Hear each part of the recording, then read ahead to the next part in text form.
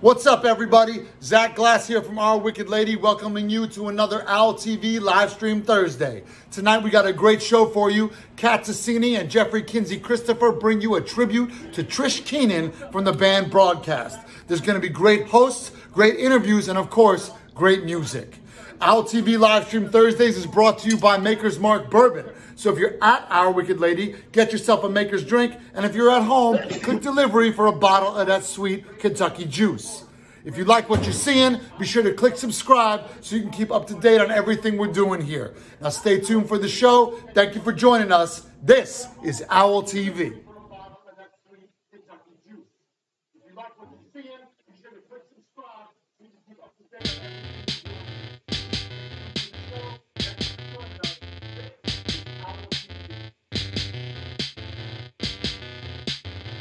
Hi everyone, and welcome to the Broadcast 2. I'm here with the director, Kat Tassini. Hello. And the producer, Jeff Kinsey Christopher. Hello. And I'm your host for today, Sarai Marino Vega. So, what is the Broadcast all about?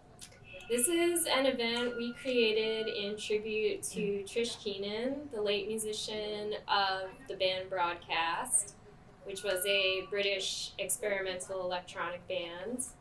And our ultimate goal was to make a feature-length documentary about her and Broadcast. So we created these live streams as a way to spread awareness of her story and about our project and share covers and interviews by some really awesome artists that we know. Yes, this is super exciting. I'm super looking forward to all of the artists and the covers. Me too, I'm so proud of them. Me three. So can you tell us more about the documentary so far? Yes, we are about to hit the pre-production phase. We've been doing lots of research. We're gearing up to do some test footage to sort of see how we want the feature to look. Creating the sizzle reel. That's what our next goal is. Our making sure that everything we have in place for archival research and, all of our gear is checked and double checked. And we also just attained fiscal sponsorship with the International Documentary Association, which is awesome.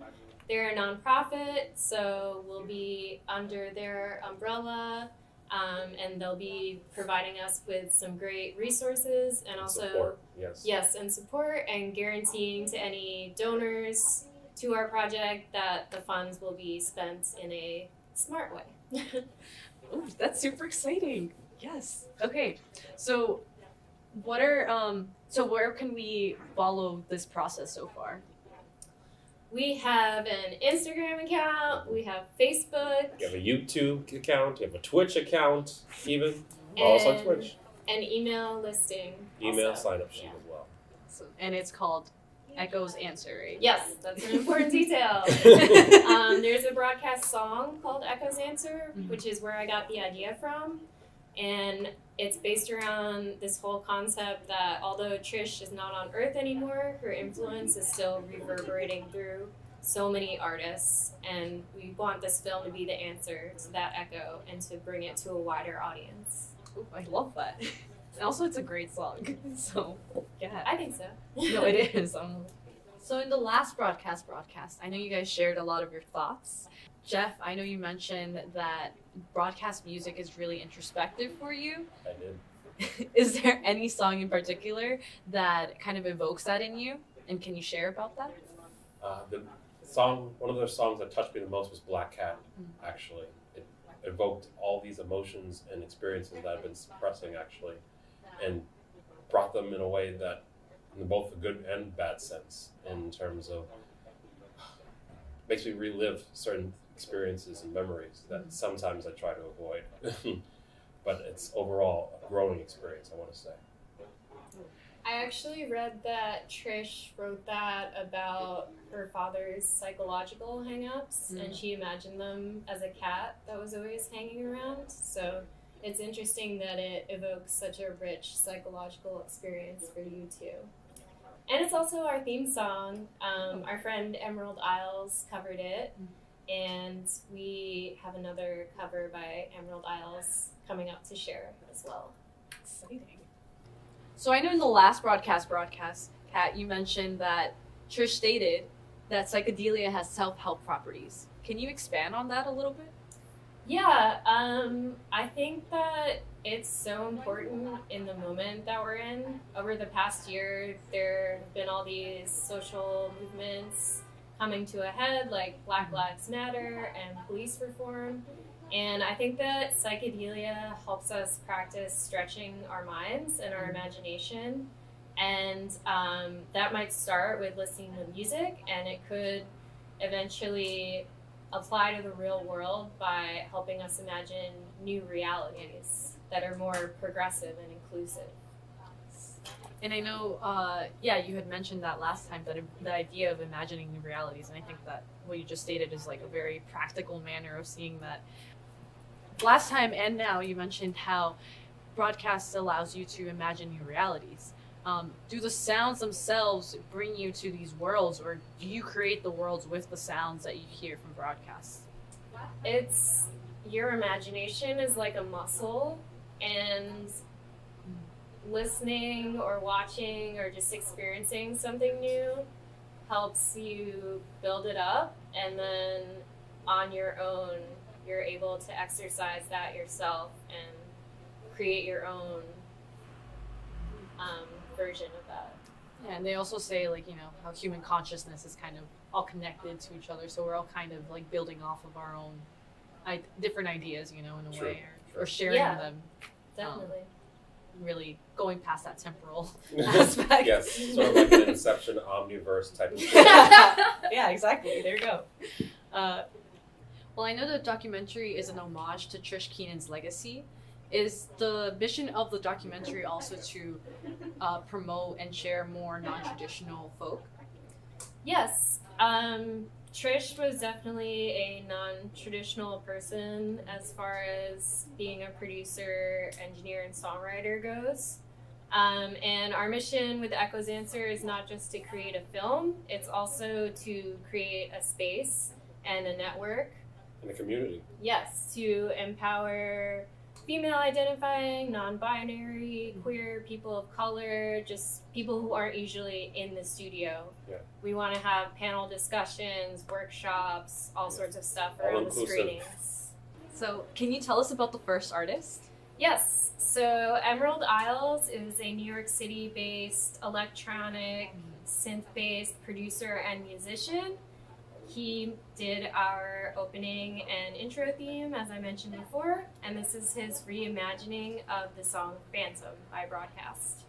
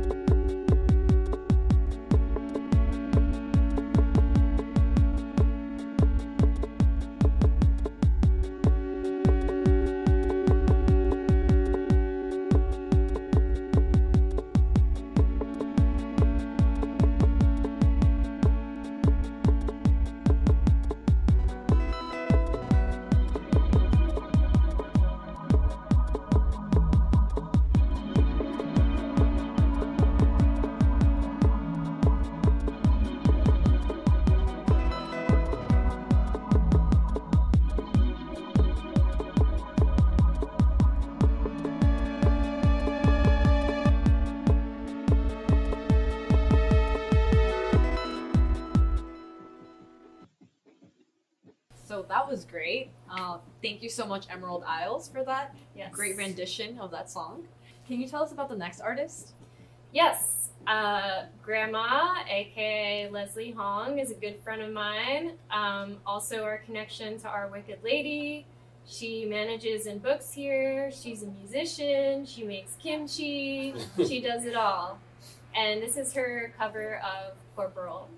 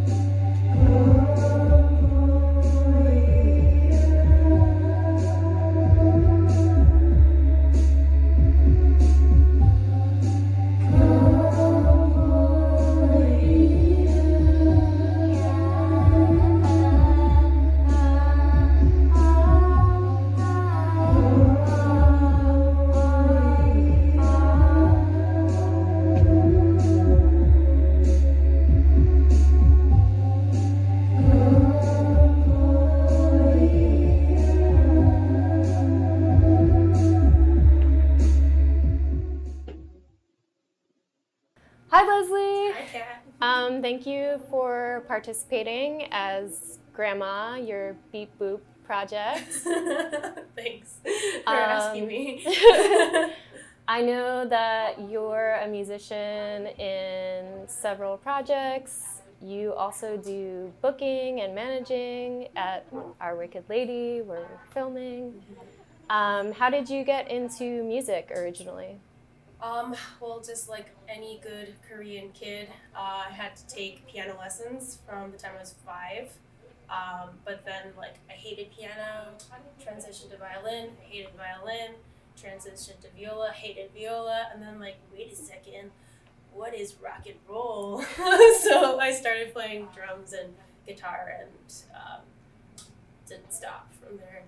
Wow, I actually didn't know that you had studied so many different instruments. Yeah. So I can, like, read music and stuff, which has definitely been really helpful. Yeah. Yeah. Cool. And then how did you get into like the booking side of things? That was more just like by necessity. Like, I think as in a DIY band and booking tours and stuff, you end up like having to do all the work yourself. And then like I was living at a house show spot, so we would book shows at our house. And then here there's like a group of people who handle booking, so I'm not like the sole booker, but I'm just like always looking to be able to facilitate like an interesting experience, you know? Yeah. So are there any challenges that you feel are unique to your experience as a woman in music? Well, I'm non-binary, but I did identify as a woman for a really long time, and it's definitely one of those things where, first off, you would never ask a man that question, you know? Like, that's one of those things where it's like, your gender is always on the forefront of what you're doing. I've been put in a lot of female-fronted shows with just like very many gentle female singer-songwriters. Clearly, right, no one which has is actually, like, not your listened style to at the all. music. Yeah, it's just like, oh, like that's a woman. We'll just throw them on there. I do often feel like tokenized in a lot of ways, and beyond like the basic stuff of like men just assuming that I need help doing basic things. Like, actually, I can set up my own gear. Thank you. Like, I had a sound guy once come up on stage and adjust my pedals, which is just like I'm like shaking with rage thinking about it. You know, you just that's very scary to have to reset everything right before well, a live like, performance. how presumptuous! Too. Like, you would never do that to like any male musician. So, and like people from the audience too coming up and be like, do you need help like setting up your mic stand? I'm like, no, thank you. Twist, pull, screw, like what? I don't know. So, definitely, I feel like one thing that I've been noticing too as I get older is it's really hard to get over that that feeling of having to constantly prove yourself too, because people make assumptions about you based on your gender and like what your limitations are. So yeah, it's like actually I do know how to do the job that I've been hired to do. So yeah. I also wanted to ask, as a non-binary person of color, what you feel like the experience is unique to that. Again, that's like a question that you would never ask a white person. You know, like so like part of what I have to do too is like whenever I tell people I'm a musician, they're like, oh, I was just at the symphony the other day. You know, like they just don't assume that you're a rock musician or like a pop musician. There's a lot of that you have to overcome. And then another thing that, especially with just like the attention that's being paid towards race these days, again, tokenized for not being white, and then just looking at entering a room in any context, or especially in the DIY music scene, Brooklyn rock scene, everyone else is white, pretty much. You walk in and it's like, and you don't, it's something that I've been noticing more and more, and like there's just certain things that my white friends will never be able to understand. And there was like a time when we were being courted by a label who I won't name, and I looked at all of the musicians on their roster and they were all white, with the exception of one musician who was half Japanese. a lot of the successful female musicians I see who are like somewhat Asian are all half Asian. Mitski, Japanese Breakfast, you know, like Karen O. So it's still not even someone who's like actually fully identifies as Asian, like who is like being given the attention that like or like being considered for these larger roles. And like I do wonder how much of it is like how am I not marketable enough because I'm not part white or white, or am I just not talented? You know, like so there's a lot of doubt that comes into play based on your race, my race.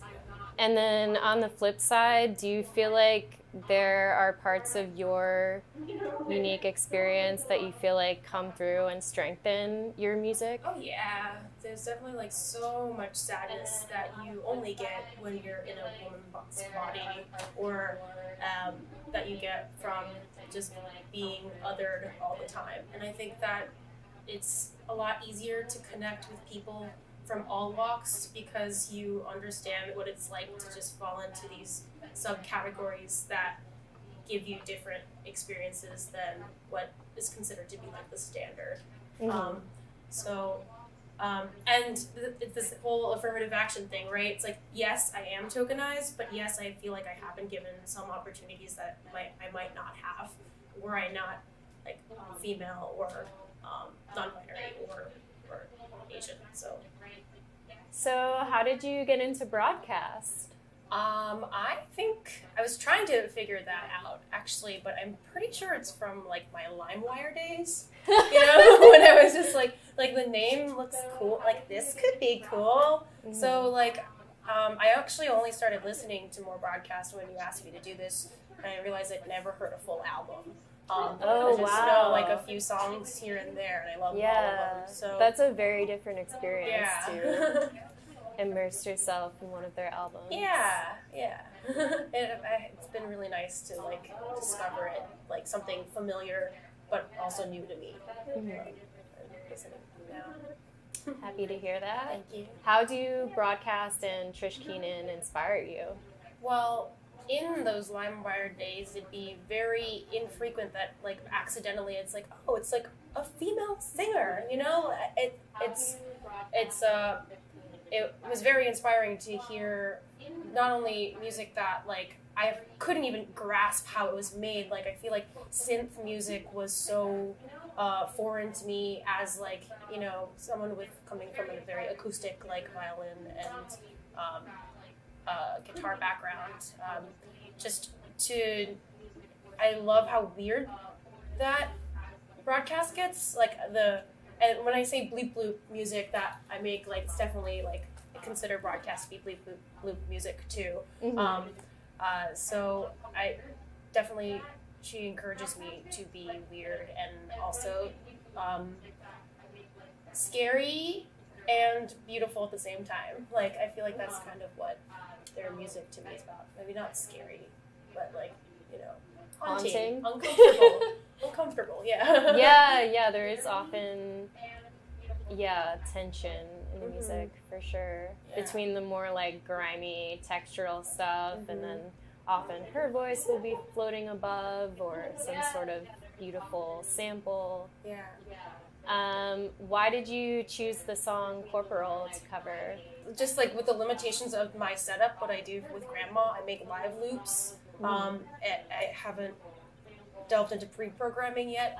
There's only so much you can do. Corporeal is one of those songs where it's just like the same notes over and over and over for the duration of the song, which I think is really fun to play within, to like have these parameters that you have to work around. So that's why I chose that one. It's always one that gets stuck in my head too. Okay. Yeah. And what was your experience of working out how to play it and playing it, singing it? Well, I'm one of those people who kind of believes that there's no point in covering a song unless you make it your own. So it was really difficult to try to take what is, in my mind, already a perfect song and like trying to come up with another approach to it. So it's definitely not true to the song the way it's recorded. My process in like kind of like exploring all the possible vocal harmonies you could come up with within this very tight structure of the song that already exists was fun. It was I just like kind of locked myself in the studio and just was like, I do this now, and then next thing I knew it was like 5 a.m. So.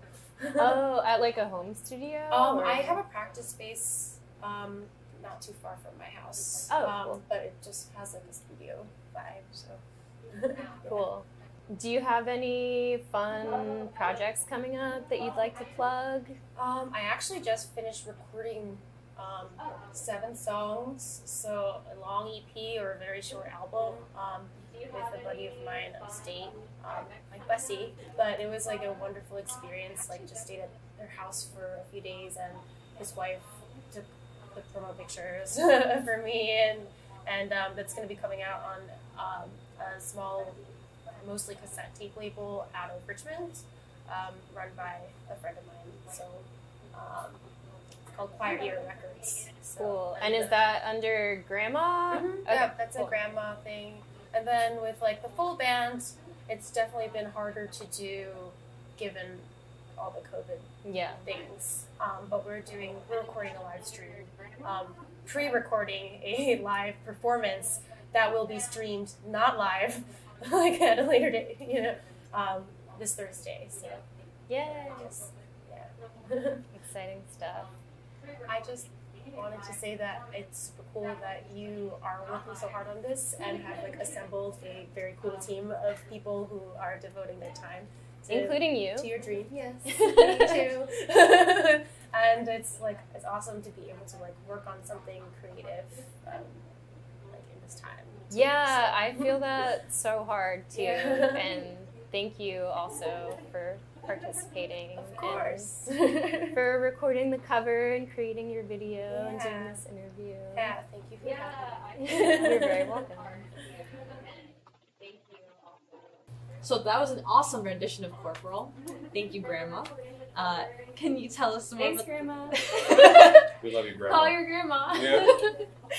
Can you tell us more about the next artist, please? Sure. Joseph Salazar is another good friend of mine, another very talented musician, all around creative. Has composed for movies and video games, and he's based in Austin, Texas. And this is his version of Long Was the Year.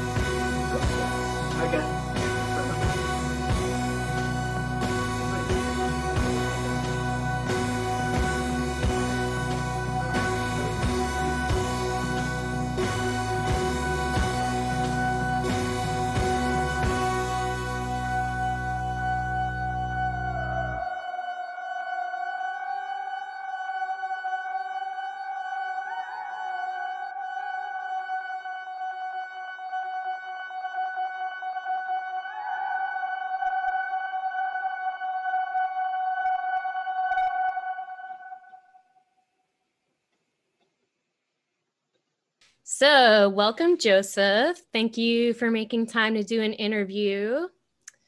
You are a multi-instrumentalist who I met playing music around Austin. I'm a big fan of your project, Technicolor Hearts. I know you also compose music for films and video games. Can you tell us a little bit about how you got started in music? Yeah, absolutely. So, I've been a fan of music since I was really young, and I took some piano classes, and I never really stuck with it, but I definitely was interested. And then I studied music a little bit in college, and then at some point I discovered the the Austin Chronicle with the where you could find other musicians looking to start bands, and so I met some people through there. And that was pretty much it. I just, have been playing music with different people since then. Yeah, that's pretty much how I got into the whole musical lifestyle. I don't know. Good old newspaper classified ads. Yeah. Nice. And I know you're very creative in other ways too. Like you do graphic design, web design, photography. Video sometimes, I think, too. A little bit, yeah. I've done a lot of the graphic design and some of the video for some of the Technicolor Heart stuff, and some of it's definitely been a collaboration. I've done a lot of graphic design for like events for bands and posters, stuff like that. Some CD artwork for some different bands. You organized that Radiohead cover show that I Yes. played in with my former band, right? Yeah. Okay. Yeah. So, that was really fun. It's so much fun to play covers because the audience knows the lyrics and sings along. That helps a lot for sure. So shifting to this cover show and our broadcast Trish Keenan tribute, how did you become a broadcast fan? Somebody showed me the album The Noise Made by People, which it's funny that that's the one that you have in your background there. Oh yeah, there it is. Yeah. I love that artwork too. But basically, yeah, somebody showed me that album, and I really loved what I heard, and then started seeking out other albums and just really sort of appreciate just pretty much all of their work, Yeah, I was just speaking with Sarai and Jeff about how broadcast evolved so much from album to album, and just the arc of their career from more experimental to more song-based, and then back to sort of more experimental, noisy, short clips. Are they songs? I'm not sure. Yeah, and I really love the way it's Trish and the band, the way they just sort of create this world, where it is definitely not just here's another song, but there's some it feels sort of like a journey or something like that, I always think of their albums as fully formed worlds that you can just escape into. Yeah, I can see that. So you chose the song Long Was the Year to cover. Tell me about how you came to that decision and what you connect to in the song. Yeah, absolutely. So, I mean, it's one of my favorite broadcast songs, and I really do love some of the aspects of simplicity, and that I think was also a part.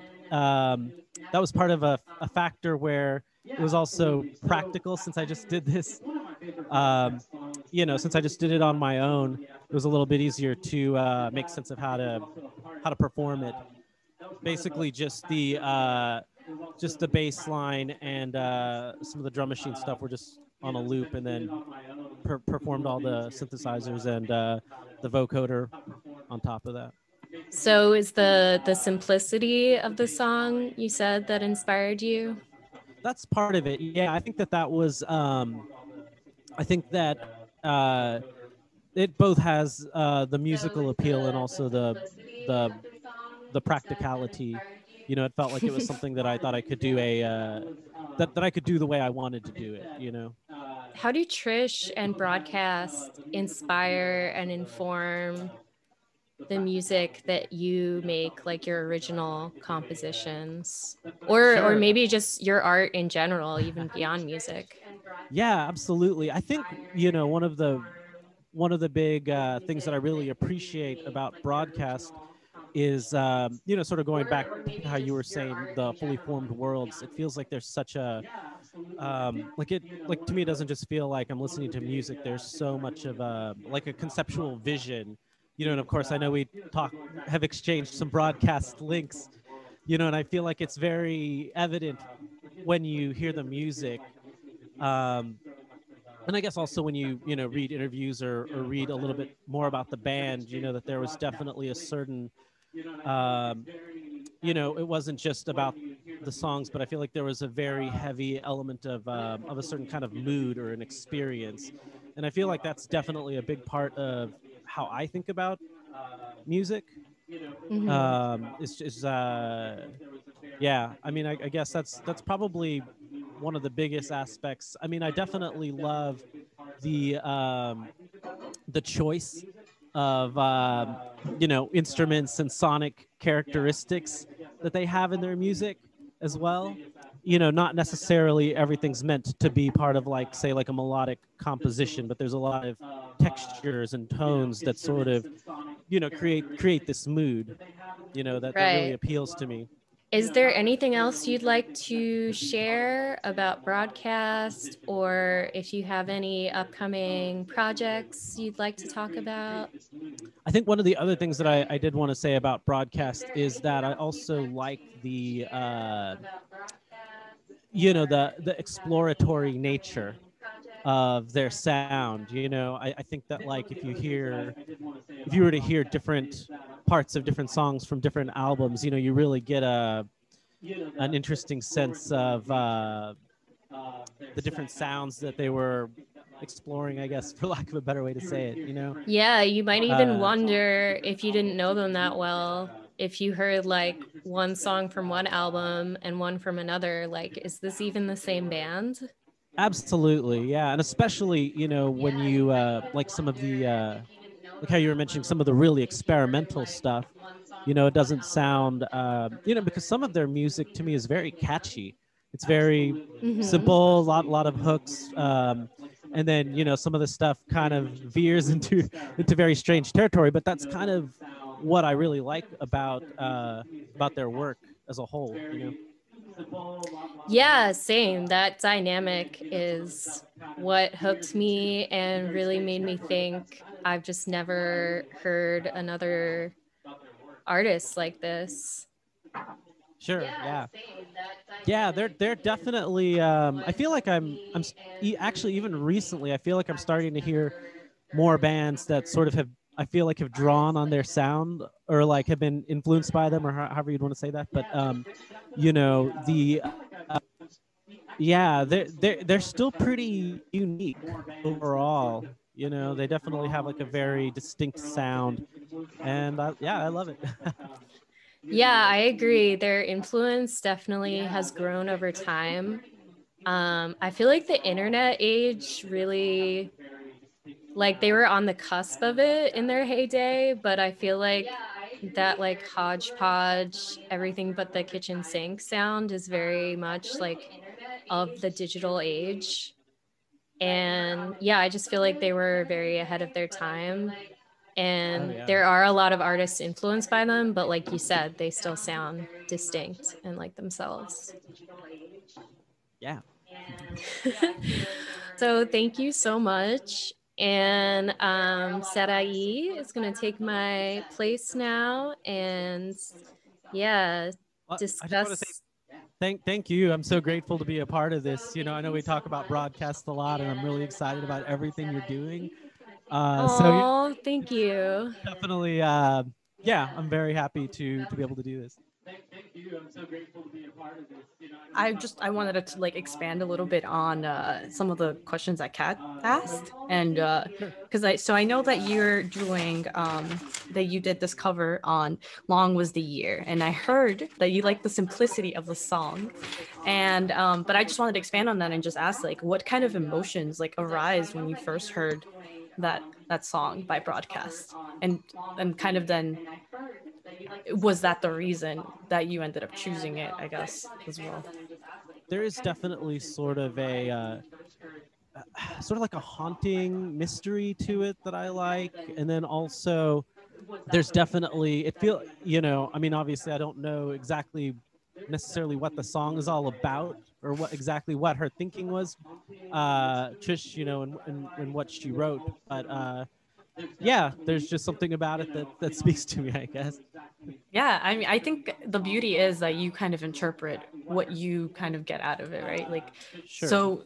So whatever your emotions, you said haunting mystery. I think that is a perfect way of kind of stating your emotions on that. Like, it's mysterious, but it's haunting. Like, so there's like this sense of it's not just all that poppy happiness, like lucky, like happy go lucky. Sure. Some of the lyrics to me are very interesting. And I mean, I guess that's part of the mystery is I don't know.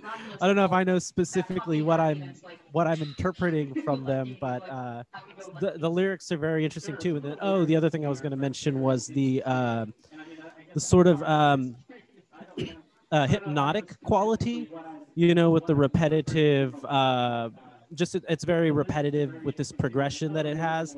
And I definitely like that a lot too. I would love for you to explain to me your setup right there. So basically, this is a Korg MS-20, and it's a monophonic analog synthesizer, semi-modular. It basically, you know, you don't even have to use this section. This just sort of gives additional options for functionality. And I've got this moisturizer spring reverb. And then last minute, I decided to set up a few pedals too. I don't know, that could be fun. Got a reverb and a looping pedal here and a delay pedal. You know, I'd set up this MS-20 because this was an instrument that Broadcast used. And I know from just reading online that they were really into spring reverbs. And I guess I'll go ahead and just say this is kind of a really fun one because as you can see here, the springs are exposed. So, you know, you can mess around with them like that, which is a lot of fun. I don't think I have, you'd asked about favorite gear. I would say, you know, it kind of changes. This is definitely one of my favorite synthesizers that I own. And part of it I like because I just, I feel like it's, yeah, I don't know if this sounds silly to say, but I kind of feel like it's pretty simple to like just sort of jump in and kind of create some sounds that I want. You know, a big part of why I love synthesizers is just how they very much are great for exploring sounds. I know like the loop pedals, you know, obviously it goes like you can make one sound and it just keeps going, right? And just repeats. Is that's the loop pedal, right? This might be a little going into a little bit of unexplored territory. This is a count to 5. It's a pedal made by Montreal Assembly, and basically, I just got this one pretty recently, and it does a lot. So this is definitely of what you see here, the one I'm least familiar with, but it also is very easy to just sort of put something on in the background and then play over it, like just some, you know, some sound. But yeah, that's that one's a lot of fun. And then yeah, this is a reverb, kind of like that. And then this is a delay pedal. Just delay is always kind of fun. Kind of get some trails. you know, that sort of for this one right here, I have it set to a plate reverb. It just gives those that reverb. And then what I really like about this Dark World pedal is that it basically has two channels, and one just gives some of the more traditional, you know, it's got a hall, plate, and a spring. It has those algorithms on that side, and then on the other side, it kind of gets a little bit more into some weirder qualities. I don't. This is a modulated reverb. Oh, okay.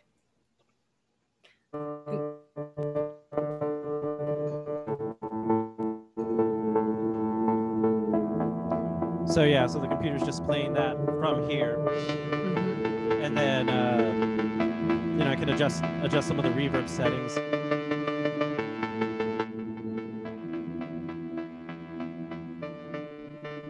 There's basically some different sections on here. You know, this section here basically sort of creates the tone of the synthesizer, and then this sort of like generates the sound, and then you can sort of sculpt it with this. You know, I can sort of like take out certain frequencies, like here where I you know, bring in some of the brighter frequencies, or you know, if I want to make it darker. And one of the fun things, this is just something that I personally really like about the MS-20, is the resonance can get really intense. Ooh. Yeah. Yeah, I like that. So yeah, so we can get some pretty. I can keep it more on the traditional melodic sounds, or I can you know, do plenty of that as much as you want, especially with all the effects. So this is basically, I'm routing the modulation generator to the pitch. So that's, you know, giving it that like quality where it's like bending, and that can also be done with the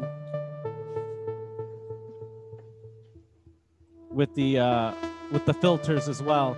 So like, you know, so basically that's one of the nice things where if you want to just sort of have it do some things kind of basically like automated, you know, so basically this is this modulation generator is controlling this filter, so it just gets brighter and darker just on its own. So now I'm running the synth through this reverb.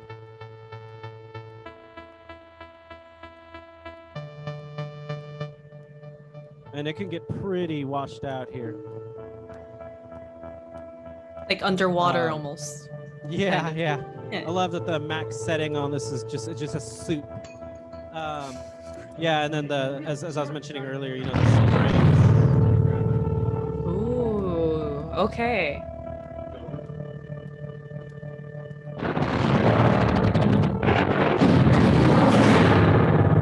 It's like crashing sounds almost. A real quick demo of this loop pedal here. Whoa.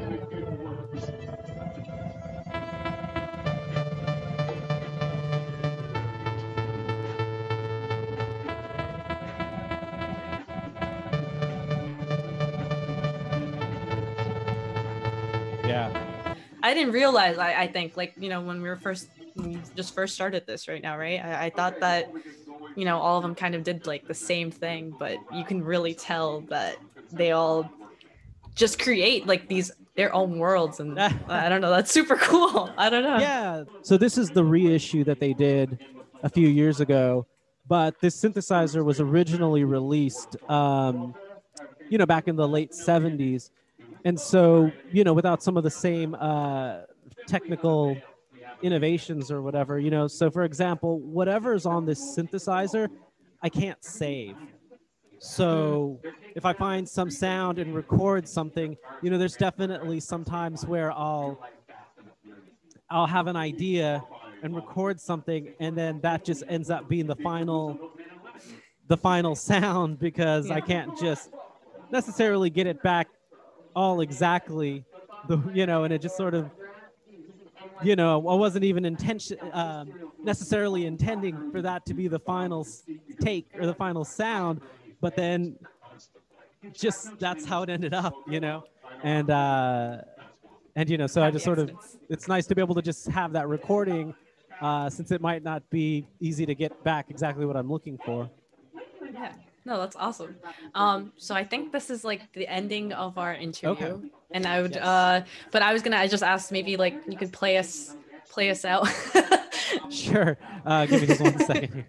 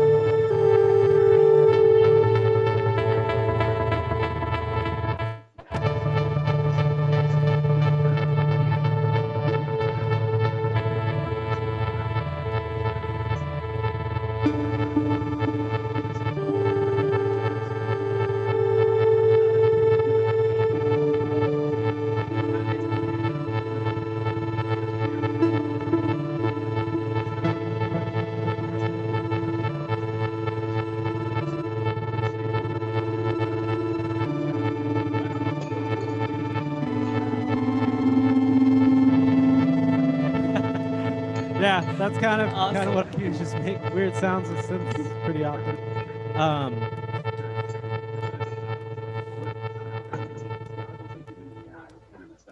Well, thank you so much for your time, Joseph. We really appreciate it. And Yeah, there was thank you so much. It was a lot of fun.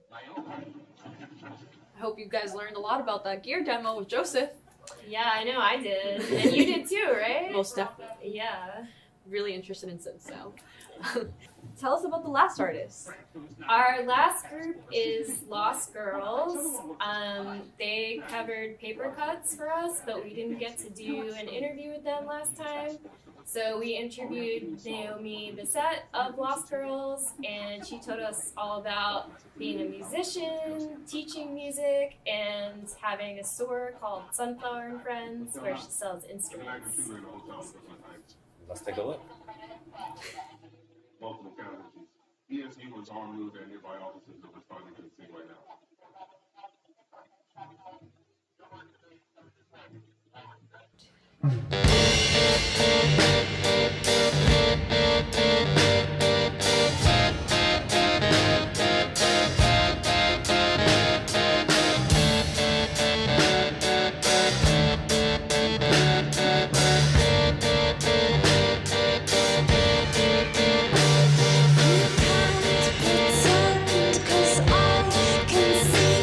You're not the boy you used to be.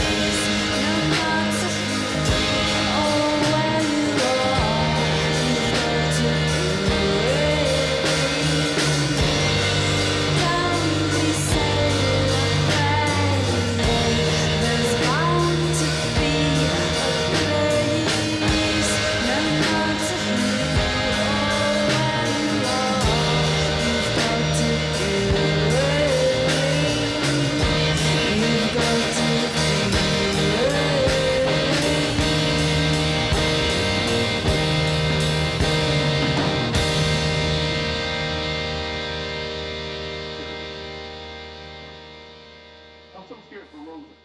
And I realized I haven't looked at my life insurance policy since Ava was born.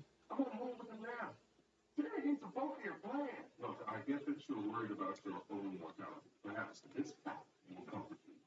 As an NYPD officer, you're more likely to be crushed by scaffolding than to die on the job. Oh, God. This is a city of scaffolding. No, Sergeant, I was only trying to point out that there are... How are you today?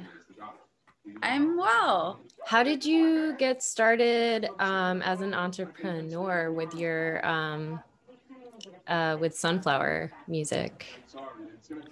My partner and I decided to open a music store a couple years ago. We actually met in a music store when we were in our super early 20s. Oh my God, really? I didn't know that. That's really cute. It's pretty weird. Like, we met in Guitar Center in South Austin. And it was I've been there. It did not strike me as particularly romantic, but it's super not. They don't have good mood lighting.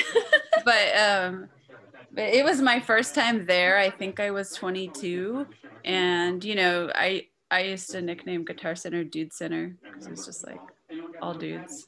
Yeah. Especially back in the day. Now they like have to hire a few women, but back in the day, a lot of the marketing, I've seen Quaker devices highlight this, that like it's all aimed at dudes. Yeah, it's like rock out, man.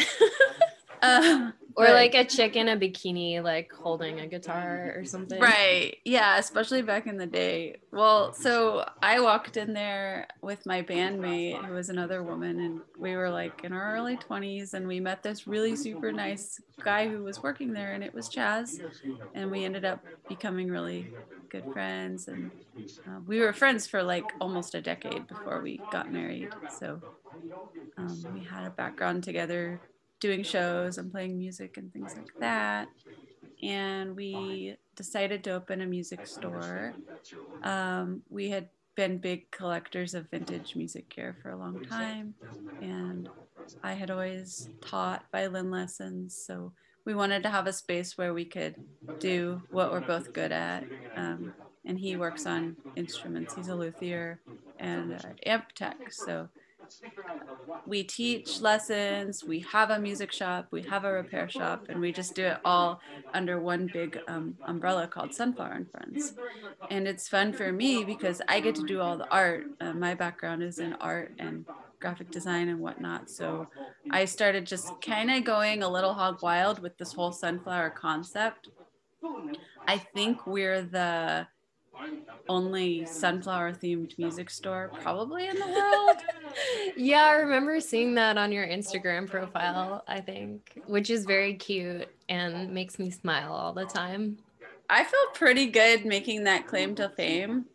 And I think we're also, I mean, I don't really know this, but we might be one of the only, like, at least part women-owned music shops in, I don't know, maybe Texas, or maybe if you're listening out there, sorry, other lady music store owners, but I've never met a if lady you're listening music store out there, owner. Reach out to us. Yeah, we want to know who you are. We're on a short list. I also wanted to ask you how you originally got into music, because I feel like I read in one of your posts recently that you're from a musical family. I originally started playing violin when I was 11, and my mom had an old violin, and she had tried to learn as a kid, but she had moved a lot, so she didn't really get to continue with that. And wow. So you're kind of like living out her unpursued dream a little bit? A little bit. It's not weird or anything, but you know, that was a thing. That's how it started. That was a thing where we just grew up knowing the violin was in the house and I wanted to play it really bad. So I joined the orchestra at my school. So that's how I learned. And I played in the orchestra through college at UT. And I became a violin teacher when I was about 16 and started teaching kids how to play. And when I was 18, I joined my first band. And It was me and another girl. And yeah, after that, I was in an all-female band and toured around the country and in Europe and whatnot. And then after that, I was in my own band, Technicolor Hearts. So that's kind of been the lead up. So yeah, just general music background. I do have both of my grandpas are musicians. One was just like a really good saxophone player / painter, and my other grandpa, who I didn't know or grow up with at all due to some family craziness, was a guitar player for Sam the Sham and the Pharaohs. Oh, cool. Who did Wooly Bully. Yeah. And, that's so great.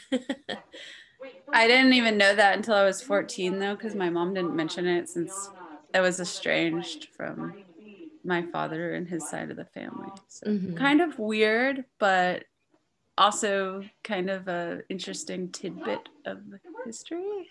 Yeah, for sure. Do you feel like along the way, being like a musician and a booker and a teacher and an entrepreneur, at any point you experienced any challenges that you feel like are unique to being female? I feel like for the most part, I've gotten pretty lucky compared to some of the stories of my female peers out there. When I was in Agent Ribbons, people always say, you know, like, oh, wow, since y'all toured like 6 months out of the year, you must have like got a lot of like, you know, just like creepy dudes at venues and stuff like that. But yeah, I think actually being 3 women that were like kind of punk rock, like it was a garage band where I played violin and the lead singer played guitar, but she's kind of scary with like bright orange hair, Natalie Ribbons, who I was saying from telenovela, and then the drummer who's, you know, like got hairy armpits and tattoos, and you know, we were just a little like, hey, but in a delicate vintage dresses from the 50s and 60s sort of way. So it was like a weird, nobody messed with us. That's awesome. That's really actually cool. Like one of my fantasies, to be in an all-female punk band. It was kind of intimidating, I guess. For like to us, we were just being ourselves, but I think that was part of the reason why nobody messed with us. And then when I was in Technicolor Hearts, you know, I would get stupid comments like, oh, are you the roadie? And I'm like, here I am in my head to toe ensemble. Yeah, like sequin gown, floor length sequin gown with like glitter all over my face, and I'm all decked out, and you know, I'd get like, oh, are you the roadie? And I'm like, yeah. What about broadcast? How did you get into them, and how did you choose the song Paper Cuts? So I got into broadcast through my Technicolor Hearts bandmate back then, Joseph. And he was super into them, and it must have been about 2011. It was right before she died, which was a shame. I think they had just played Fun Fest in Austin, and I had missed that. I watched some of the footage. Yeah. So yeah, I just very cool. I missed that. Oh. So, and then it was like, oh, here's this cool band that you never heard of. And then I got so into it, and it was right when we were forming Technicolor Hearts. So it was an influence. And then she died, like, I want to say within a few months. So I felt like I just kind of missed the train, but same. She left us with like so much awesome and beautiful music. So it's definitely still living on all these years later. For sure. Is Paper Cuts like a personal favorite, or did Mary pick that one? I think we all, yeah, it's one of the best ones on that record. I think it's one of the best ones they have. Like, to me, it's like their hit. And I always loved watching that video. I was just gonna say I love the video too. Yeah, Joseph. And your video. Oh, thank you. I think Joseph showed me that video. That's how he got me into the band. Oh, that was your introduction to them. I think so. Okay, Yeah. very cool. Was there anything you wanted to talk about that we didn't get to? I guess what's mostly on my radar right now is Sunflower and Friends. It's kind of like more than a shop, it's like a lifestyle. So that's awesome. What we have going on here is the store. It's a vintage music shop with like psychedelic sunflowers everywhere. And it's like, and you decorated it as well? Yeah, it's super decked out. It's like very, as an artist, it's been my kind of biggest concept piece, like from the way it looks to like, we have all of these little, like, it's kind of like we have our own cartoon or something. I don't know if you've ever seen Adventure Time, but oh yeah, like I love all these little characters and rainbows, flowers, and it's like its own little world. So I'm living that world. I'm just really in it right now with developing all of these comics and characters. But we're also starting a tape label, so we're trying to get that off the ground right now. And it's like a Lockhart based label because there are so many talented people, both people who already lived here and grew up here. There's a lot of young kids like in their teens and 20s that we're trying to like harness and mentor and get them put out on tape. And there are a lot of Austinites that have also relocated here. So there's just a real big hub of music going on. Yeah, right now. I love that you don't wait for stuff to come to you. You're building your own scene and your own infrastructure for how you want the music to work and all the businesses and other work around that. There's a lot of talent. We're kind of sharing, like we have artists paired up with artists paired up with musicians. So we have, say this musician needs a music video, like this artist is going to help them. And then later when this artist needs help with their project, this musician's going to help them. So, or, if they need an album cover or whatever, we're just starting this little collective of friends, and it's all in a big giant Victorian house. So this is the store. We also live here, so it's like just the meeting grounds for creatives to come and do their thing. So yeah, we're doing that. We have an outdoor stage. So during COVID times, we're like trying to offer a safe space to still see music where people can social distance. And, it's just the yard around the Victorian house is pretty big. So we built a stage out there, and we're hosting very small, intimate outdoor performances, and just kind of seeing who materializes and comes up and deciding from there who's going to be released first on the tape label. So it's been really neat and fun. That's so beautiful. It sounds like you've found your bliss in Lockhart, so no need to go anywhere else. Thank you so much for doing this. I really appreciate it. And it was so cool to hear about all the things you have going on and all the just support that you're offering other artists. I love that because we all need each other, especially right now. Thank you, Naomi, for that awesome interview. Thank you, everyone, for joining us and remembering Broadcast and Trish Keenan's legacy today. And thank you, Kat and Jeff, for having me on here. Thank you. Thank you for hosting. And we also wanted to give a few special shout outs to some people who've been helping us on social media.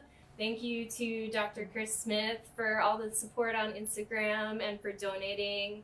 Thank you to Marie, aka Sariade, for sending me lots of photos and articles and other information.